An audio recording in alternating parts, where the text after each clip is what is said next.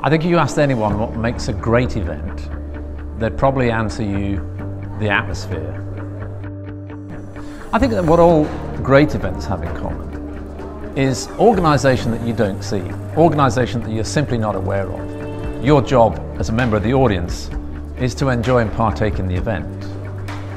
The event manager's job is to facilitate that enjoyment, to ensure that what you're aware of, what is surrounding you, is this alchemy of atmosphere.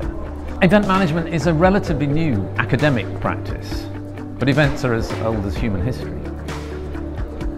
In contemporary terms, I'd suggest that events are everywhere, and those event roles could be in the charity sector, it could be in the corporate sector, it could be in the festival sector.